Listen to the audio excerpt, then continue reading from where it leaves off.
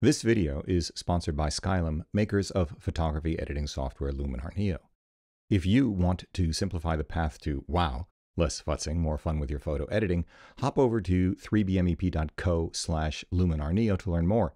And if you decide to go for it, save 10% by using the coupon code HUGH. Thanks, Skylum. Every professional should remain always in his heart an amateur.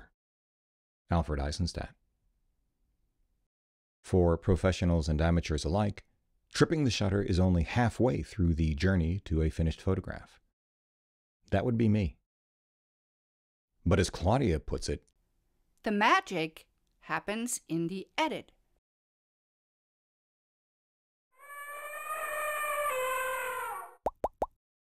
Hey everybody, I'm Hugh Brownstone for Three Blind Men and an Elephant, and today I want to do something a little bit different, a brief primer on photo editing for those of us looking to bring their photography beyond simple picture taking.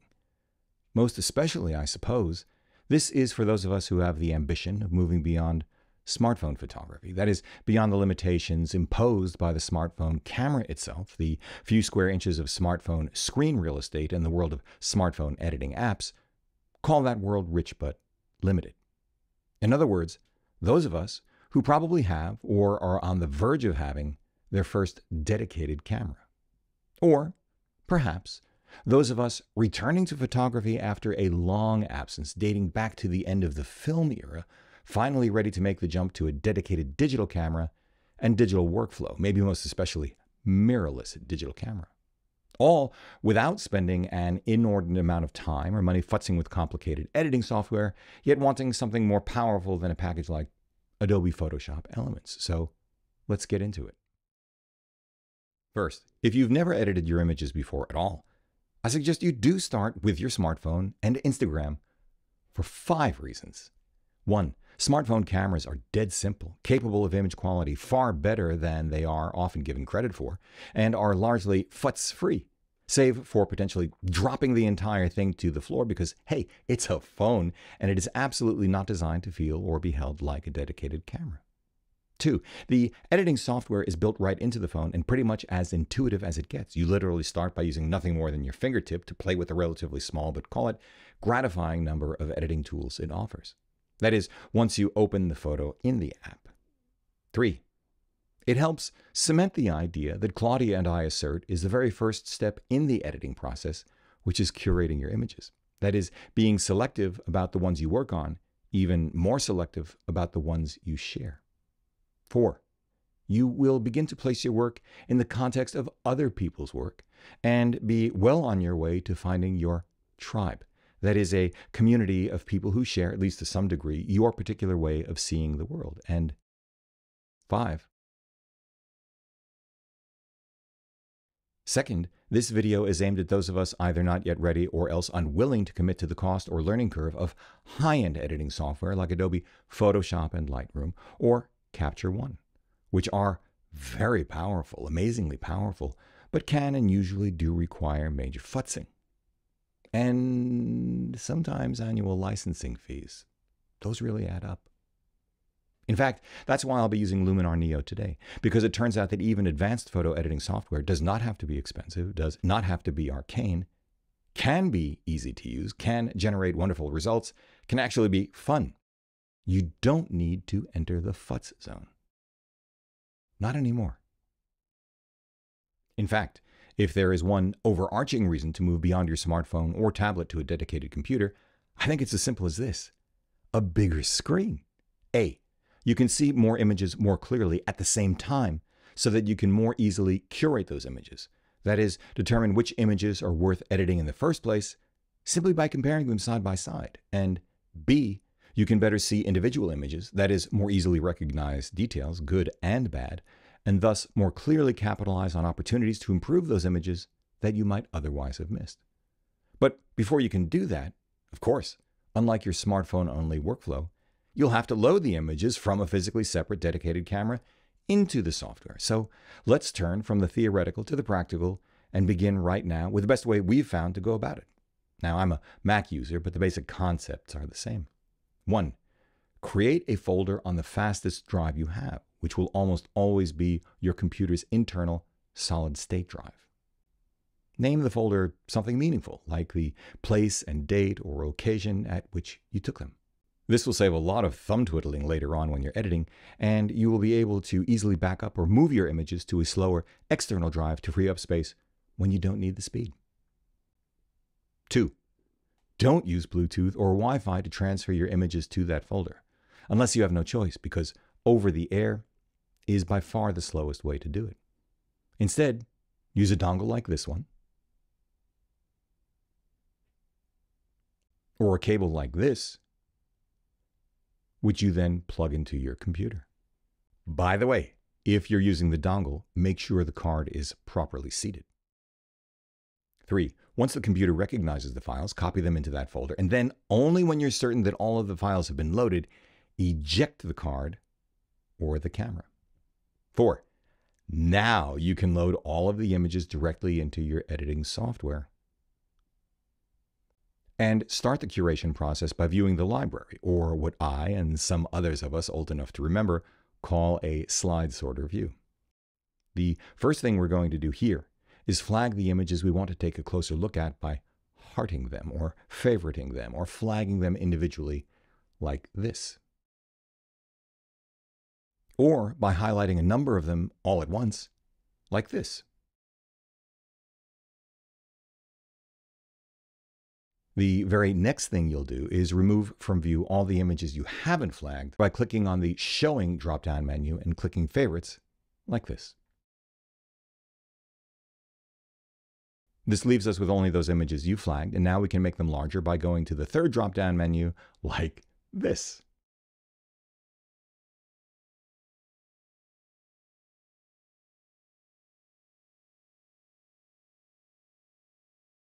Ultimately, selecting an individual image to edit by clicking on it. As you scour the frame, you may change your mind. Best to immediately unheart and let it disappear from sight. You can always change your mind again. Change your mind about what other images stand scrutiny, or what images you've previously rejected that you think maybe now might deserve a second look. That's what curation is all about. You can do this at any point in the process. Sometimes Claudia and I will return to images we've passed over years earlier and think, hey, why didn't I take a closer look at this one? The point is that this is an iterative process, not a linear one. After all, we grow and change with experience, and so do our tastes and our photographic eye, especially once you truly understand just how powerful editing can be.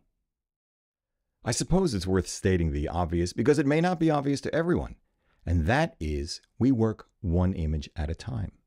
Put differently, we never, ever, ever apply a LUT or presets to all of the images at once. Claudia and I believe that each image will tell us what it needs, and it is very rare, except when one sprays and prays, that every image will be exposed precisely the same way to the same effect, with the same tonality or color, the same subject matter, framing, or feeling.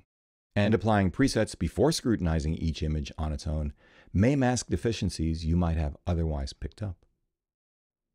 Let's pick this one. The questions now come fast and furious. Please forgive my grammatical breach. I just find the film reference entertaining. Why did I select this one? What within the frame is the most important thing? What else in the frame adds, subtracts, or does nothing to amplify that thing? Is there a second or third photograph within the frame altogether more compelling than I'd first realized? Whatever adds to what's important, keep it and be prepared to work on it. Whatever doesn't, ditch it if you can. At this point in one's evolution, this usually means cropping, but hold that thought.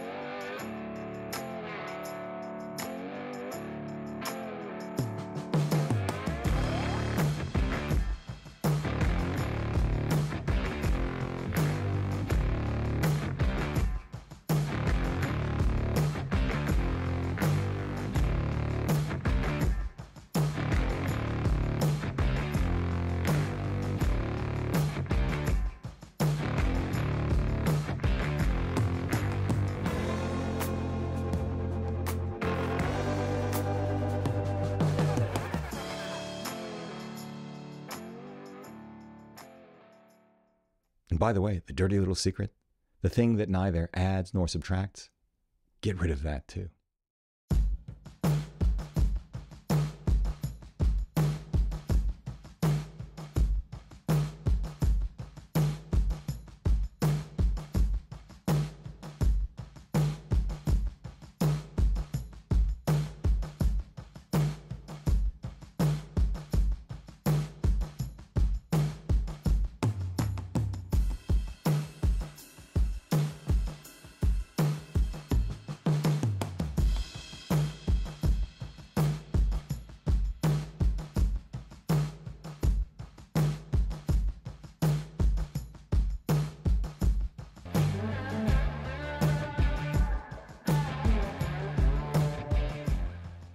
Now we begin to explore basic global changes, things like raising or lowering the overall exposure, changing the contrast.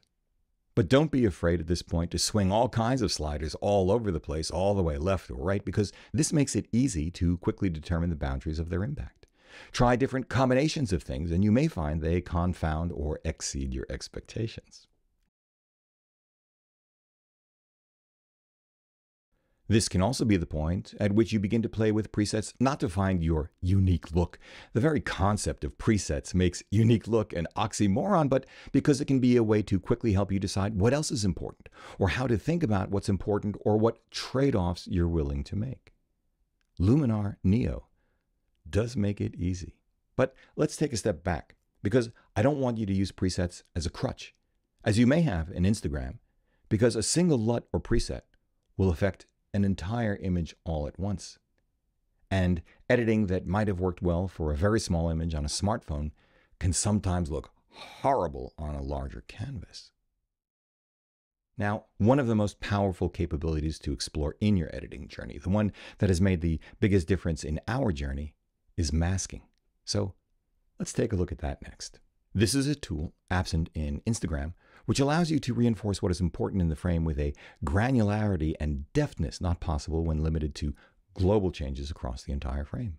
It is, in fact, tantamount to the dodging and burning for which the legendary landscape photographer Ansel Adams was famous, taken to the next level.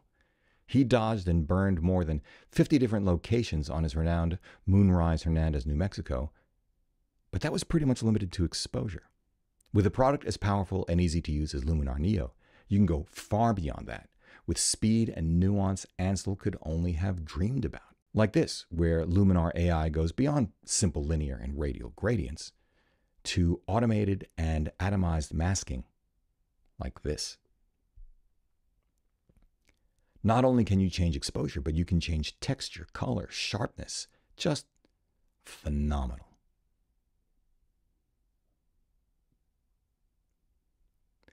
What if we could take masking to the next level? What happens, for example, when you have an image you love, except for an utterly blank sky? The weather just wasn't cooperating. Back in the earlier days of Photoshop, this would be one instance where layers would be required and would mean massive futzing, at least the way I think about it.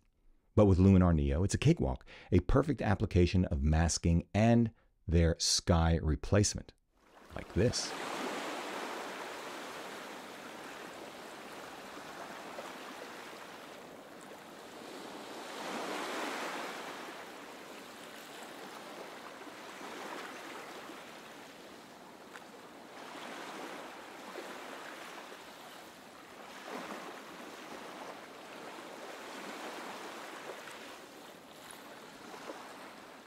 But sometimes the most interesting images have nothing to do with skies and everything to do with what's down below.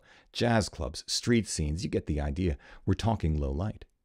But if you don't have a fast lens or want greater depth of field, the price you pay is either slowing down the shutter speed or increasing the ISO.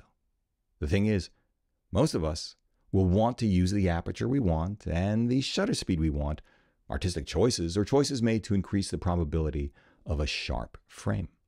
This usually means opting for a higher ISO, often to the point of introducing noise, a lot of noise, and reducing dynamic range in the process. But once again, for modern software like Luminar Neo, this is no big thing. It's called denoising, and it is yet another capability Instagram simply doesn't have, like this.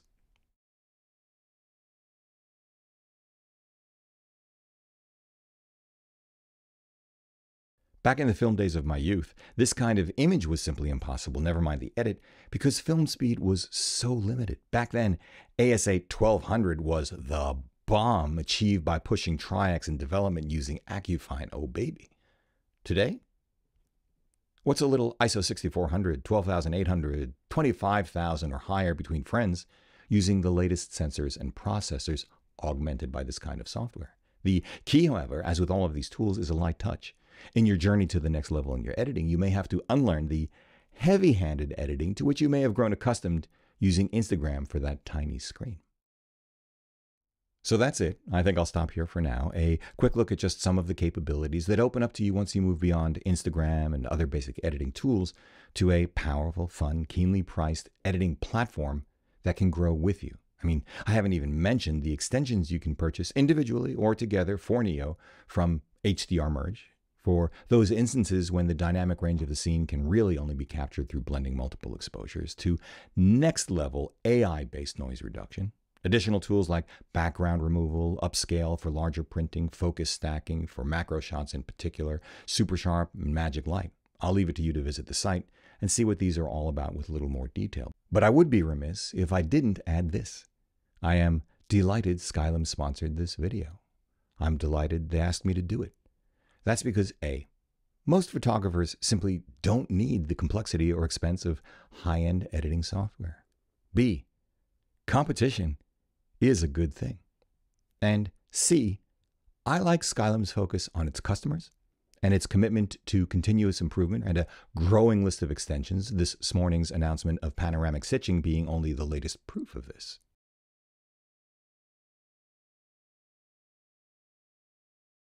Finally, beyond all of that, and most of all, I did this video because Skylum is a small entrepreneurial company with real people. I have a soft spot for that. A unique company and a Ukrainian company, building something special at a moment in world history when their entire country is engulfed in flames once again, fighting for its very survival, its very right to exist. I want to see Skylum thrive. I want to see all of Ukraine thrive. I want to see all of humanity thrive on this infinitesimally small planet of ours. As a photographer, as a human being with an eye, a head, and a heart, how could you or I want anything else? So yes, please do show Skylum some love. Check them out at 3bmep.co/Luminar Neo to learn more. And if you decide to go for it, save 10% by using the coupon code HUGH. I'll put that link down in the description below. Thanks, guys.